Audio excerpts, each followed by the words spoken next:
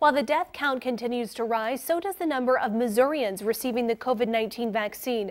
We have team coverage for an update on COVID-19 here in mid-Missouri.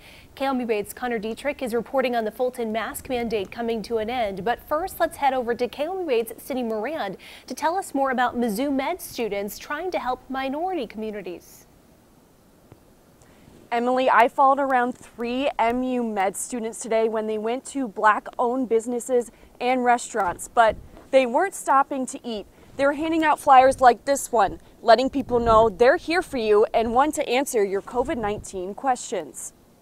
I'm here to protect my family, my community. Words most people are saying as we near the 1-year mark of the COVID-19 pandemic. If we want to grow stronger so that if something like this happens again, we'll be more prepared. These 3 MU students say that preparation starts now with a conversation.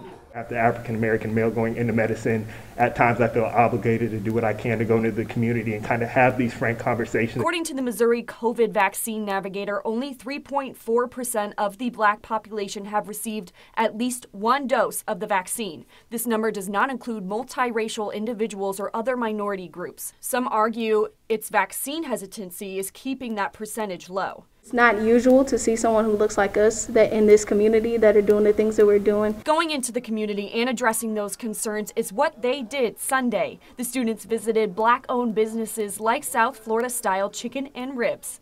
He did a great job. He actually made me feel comfortable. These students want to continue to make people feel that way. There are people who are trying to make changes, and maybe you won't see us all the time, but we're here and we're working, we're trying our best. And hope to be the best for their future patients. And working towards being the physicians that you can come to, and working towards being the physicians that you can trust. Feeling comfortable and ultimately relieved.